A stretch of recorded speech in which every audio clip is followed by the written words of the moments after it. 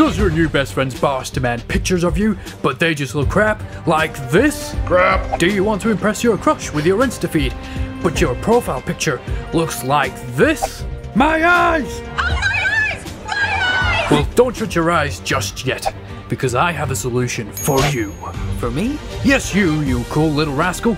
Your pics are going to look fire. They're gonna go from this to this. Now, let me hand you over to my friend, and he'll tell you what to do. Why, thank you, American television salesman guy. That definitely wasn't voiced by me.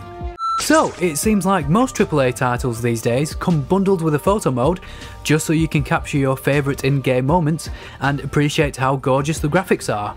Marvel's Spider-Man on the PlayStation 4 let you do exactly this with its photo mode, but the recently released Miles Morales game has some really cool new additional photography features for some really awesome shots.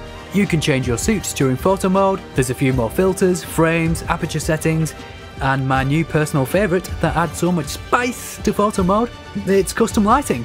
So spicy! Spider-Man PS4 was gorgeous, and photo mode really lets you appreciate all the finer details. But without the proper lighting from your environment, you kinda miss some of that. But with Insomniac's latest addition to Miles Morales' photo mode with custom lighting, damn, you really see how beautiful this game is. So let me show you how to make the most of all the new lighting features in Miles' photo mode to get some spectacular photographs. Enough to make JJ proud. Love you, JJ. Crap.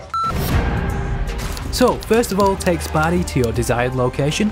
I'm just going to plop him right here in front of this cozy little shop window and enter photo mode. Once you've entered photo mode, play about with the angles to get an idea of what kind of shot you want. Now we're going to need to get familiar with the lighting controls because they are quite fiddly, so I'd recommend pulling the camera quite far back and looking face on at Spidey just to get a good look at your hero and his surroundings. Now that you've done that, press square to enter light mode.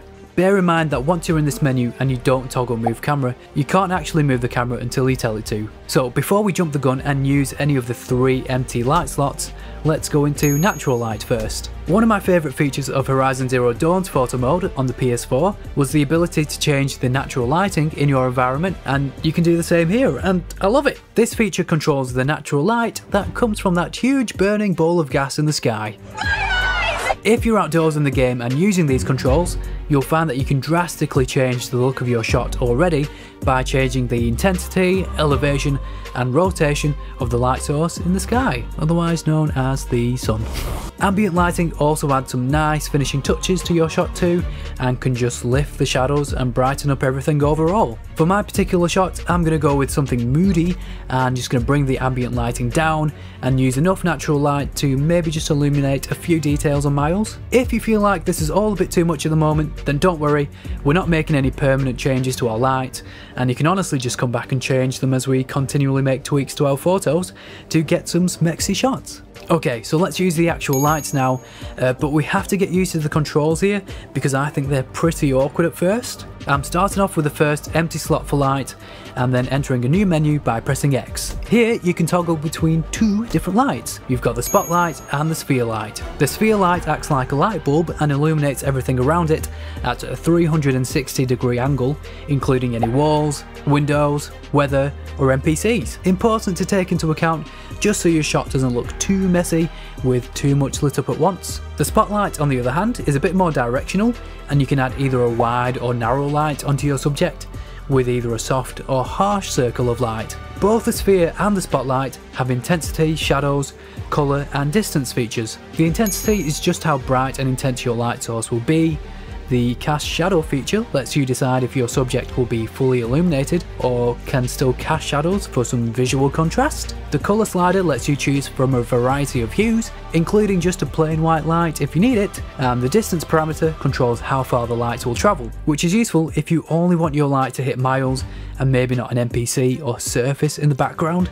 I like to use a combination of the sphere lights and the spotlights for my shots, and my method normally involves using a couple of different coloured lights to the side of Miles just to make him pop, and then a light at the front just to bring out any details we might be missing. Okay, controls! Around our saint-like hero is a funky looking halo, and in the centre of that ring, at Miles' feet, is an axis point from where the light source moves. So you can move the sphere light or spotlight towards or away from this axis point by moving the left stick either up or down. Okay, so that's easy enough, or is it? So to move the light around Miles, just move the stick left or right, and the light will travel either counterclockwise or clockwise. Okay, I know this seems really straightforward, but it does get really confusing if you're taking a shot and you can't see the axis point or ring around Miles, or even just see the light sources properly. It's just hard to see and guess where your light is travelling and which nether realm it's maybe disappeared into. Goodbye light! Anyway, last of all, L2 and R2 move the light source up and down, which will help us when we decide where exactly we want to place the light and where it will illuminate our subjects. So first of all, let's go for the spotlight. I'm placing this to the right of Miles, or our left if you want to get technical, and I'm going to start off with either a red or an orange light. Honestly though, you don't have to do the same in terms of colour, it's all just about experimenting and doing whatever fits the mood of your shot. So I want this light to hit the back of Miles, just for some cool rim lighting. Notice that if I choose the sphere light, it illuminates a bit too much around it, and it makes the shot look a bit messy. Hence here why I'm going for the spotlight. I'm just going to reduce the distance so the light only really hits Miles and not the floor, and I'm just going to use the right stick to change the angle of the spotlight to target more of Miles' head and chest. I don't want the light too intense though, so I'm just going to change the settings for that, and so far so good. So light numero dos. Let's put a spotlight to Miles' left and go for a light blue cayenne colour. I love the combination of blue and red, it feels very Hollywood-esque, and it's very similar to the teal and orange colour palette that's widely used in a lot of films these days. And that's another thing, there's a lot of different colour palettes online that you can kind of copy off and use in your coloured lights. So again, let's make sure the light isn't too intense and it only really hits Miles and not the floor, using that distance slider, and kind of just gets Miles' head and chest area. So I've turned off cast shadows here because I like how it illuminates his back a little bit too. Okay, and light number 3. Here I'm just going to go for a sphere light that just illuminates the front of Spider-Man, normally either white or a subtle warm light that just brings out Spider-Man's face and costume a little. The positioning here is important too, just to bring out the spider emblem and light his face quite well. Again, don't worry if you don't nail it, just because you will definitely have to come back and make some more tweaks. Okay, so let's have a look at the difference the lights make. So first, let's toggle the ambient lighting, then the red light, the blue spotlight, and the orange light at the front. Now I'm just going to enter camera mode and get a more interesting angle. I like decreasing the FOV just to get a shot where everything looks closer together. It just looks a bit more cinematic. Now I'll just turn the focus distance all the way down just so the camera focuses on Spidey, and then turn the aperture up just to blur the background behind Miles. I'm just going to tweak the spotlight behind Miles because I feel like it's illuminating the chest and the side too much, so I want it to look a little bit more subtle by moving the spotlight behind Miles and just raising the light a bit too. Again, I'll do the same with the blue light because I feel like it's too obvious it's an artificial light, and really I just want it to make Miles pop and not turn him into Papa Smurf. Last of all, we're just going to move the sphere light and illuminate Spidey's face a bit more, especially how you can see how his lenses were covered in a bit too much shadow previously. So we'll just move the light a bit more towards the right and raise it to be a bit more eye level with our hero. And there we have our shot. We can just add some finishing touches with filters, vignettes, film grain, some frames, and maybe a nice couple of film bars for a cinematic look worthy of the silver screen.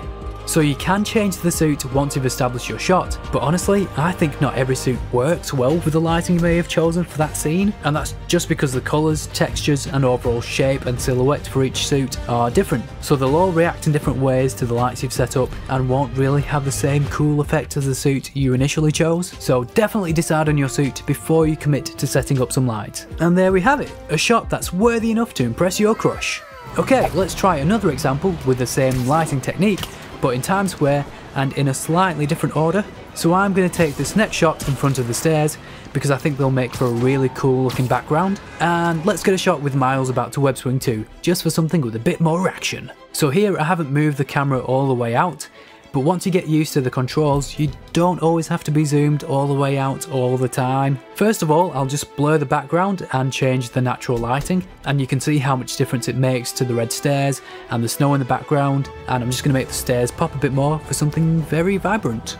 Next, I'll place a warm spotlight in front of Miles, just to illuminate the front of him, nothing too bright or too sharp though. So the next light will provide a nice glow underneath Miles, a sphere light that isn't too harsh, but just brings out his costume a little bit more. And for the last light, we'll just get a sphere light, make it a bluish colour, place it above Miles and towards the left of the shot, just to provide a cool outline and to really make Spidey pop against the red stairs. I'm just playing about with the distance and the positioning, just to light up less of Spider-Man's feet and more of his head and shoulders, and knees and toes. Knees and toes. After just a few more tweaks and balancing the colours out, let's just blur the web with the near focus distance and aperture settings, and add more of a tilt to the shot just to make it look more interesting, and bring the camera in for something that looks a bit more dynamic. Again, you can see the difference the lights make on different suits, and it just shows that not every suit reacts well to the custom lighting you've just set up. With a couple more tweaks and some film bar frames, we have yet another cinematic looking shot.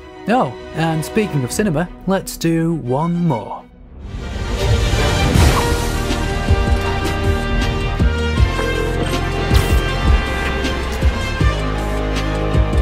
So how can we do a photo mode video and not look at the classic Spider-Verse suit? Here I've taken Miles to the end of a small pier for a moody shot. So the PS4 kinda just trimmed it out at the beginning, but I adjusted the ambient lighting just to get that cool rim light to the left of Spidey, just to make him pop from the background and emphasise the comic book look from his costume. Here again I'm just doing a similar method with two side lights and a light at the front to make Spider-Man pop from the background and to bring out some extra features. I thought using purple for the colour of the lights would be good, just because it seems like purple is used quite a lot in the film's colour palette. So you definitely get something that looks like it belongs in the Spider-Verse movie universe. Verse. That's a lot of verses. If we look at the before and after, you can definitely tell that the colours make a huge difference in the style of the shot. So let's bring the camera in, play about with the filters. Vapor feels very Spider-Verse-esque. Increase the vignette and film grain settings just for a cooler cinematic look, and maybe a Spider-Sense sticker just for that extra little cherry on top. Oh, what was that? One more I hear you say? Aye aye, Captain. I can hear you. I'm not going to do that. So for the final location, let's use this tunnel and get an upside down shot from Spider-Verse Miles. Maybe he's going to do the classic MJ kiss, who knows? So I'm just going to play about with a natural light and go for something moody this time around. Again, we're getting a warm light to the side of Miles just to make him pop from the background, and a contrasting blue colour on the opposite side. For that Spider-Verse look again, I'm just going to place a purple light in front of Miles, just something subtle, and for the before and after, you can see the difference each light makes when you slowly introduce them to the shot. So we'll just move our camera about ever so slightly for a cooler background, and hey, that looks pretty good. We're finished! Yes! There's so many possibilities with the new lighting features for photo mode now, and just so many different ways to get creative, and I love it. I do miss having to get creative with the original PS4 photo mode, where you just have to scour the city for light sources for funky shots. I guess you can still do that here, but when it's so easy to change the lighting in your environment, it's hard to not want to get the best out of your shots. Honestly, I think these pics would maybe even make JJ shed a tear. As for the apple of my eye, damn, she's gonna like all my Instagram pics, and not just the ones of my cat. So true believers, I want to see your pics now. If you've used my techniques and found this video helpful, then tweet your shots to me at 3out of5 on the Twitters, or just use the hashtag #ToffMiles, and maybe I can feature them in a video one day. Anyway, I hope you guys enjoyed this. Thank you so much for your views and comments over the last 2 weeks since my last video, and thank you so much for 2,000 subscribers. I just don't get where you all came from, but thank you. It's just weird because in my last video I said, oh yeah, we're on 300 subscribers, let's go for 400, and it's just like 1,700 more. That's good maths. And yeah, just crazy. If you do like my videos enough, you can consider supporting the channel by subscribing to my Patreon, but honestly, just a like, comment and hitting the subscribe button just means the world to me overall. Again, thank you so much, you smexy people. Don't forget to be greater, be yourself, and I'll see you in the next video. Goodbye.